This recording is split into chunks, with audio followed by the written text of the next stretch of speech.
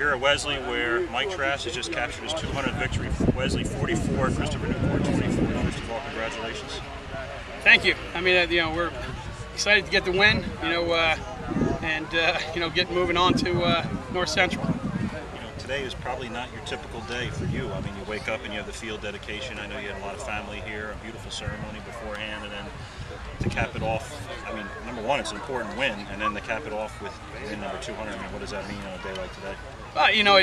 It lets you think a little bit about, all the kids that have played for you, here over the years, all the coaches that have been here, and when you think of an accumulation of 200 wins, I think about all the people that have been here with us since 1993 that have been a part of those wins, and the respect that we have for them. Is there one special memory you remember from this field in particular in your coaching career?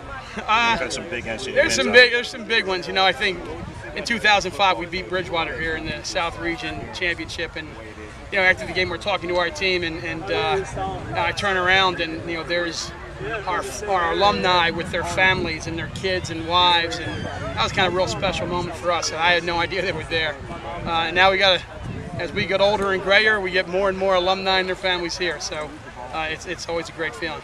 It's an interesting game because you had a bunch of big plays early offensively, and then seeing you made some plays, it was kind of looked like it was going to be a back and forth shootout. You kind of, I think, settled down and played a little better defensively. I knew they were going to come out and be sharp. And I think we made some adjustments at halftime defensively that helped us a little bit. And our offense was really going well, and like a good team. I mean, this is a team that knows how to win. I mean, they've been in the playoffs 8 times in the last 10 years. They know how to win, so they're going to make plays to keep themselves in the game. And we're just fortunate that we made more big plays. Speaking of knowing how to win, he knows how to win himself. Only a second NJAC victory, but number 200 for his career. Mike Drass, head coach of Wesley College. Congratulations. Thank you.